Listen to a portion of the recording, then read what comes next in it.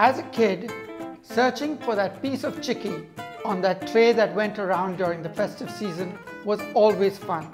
Today, I'm going to do a walnut chikki for you.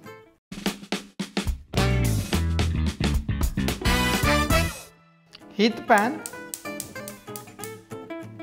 on a very gentle heat. Sprinkle some sugar all across the pan. If you want, you could add some water, but I don't really need to. You got to take the sugar to about 130 degrees, which is a light golden brown. So I'm just going to leave that there. We're going to watch this gradually turn. As it becomes a golden brown, that's the time I'm going to add in the walnut powder. Gently swivel the pan, but do not stir the sugar at any point. So that's now at about 140 degrees. I'm going to be adding the walnuts right now. Keep the flame on a very low flame or shut it off. Add in the walnut powder. Add in some chopped walnuts.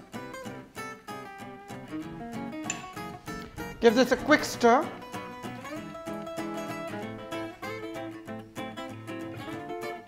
Make sure the walnuts are nicely coated.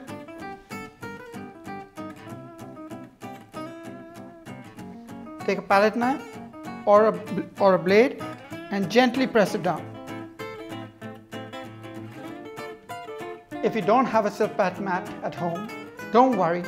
Take a marble slab, grease it down well with some ghee or oil, and then pour over the hot mixture.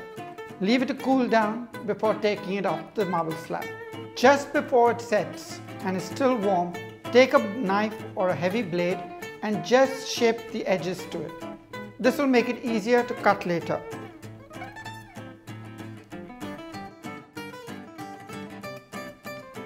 Leave that there, it will take about 15 minutes to set.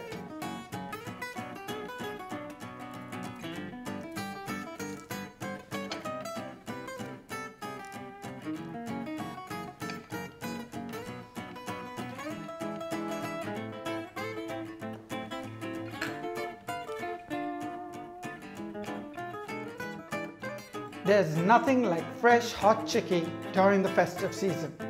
If you like this recipe, take a moment to leave a comment and do subscribe to our channel. It's Hopping Chef.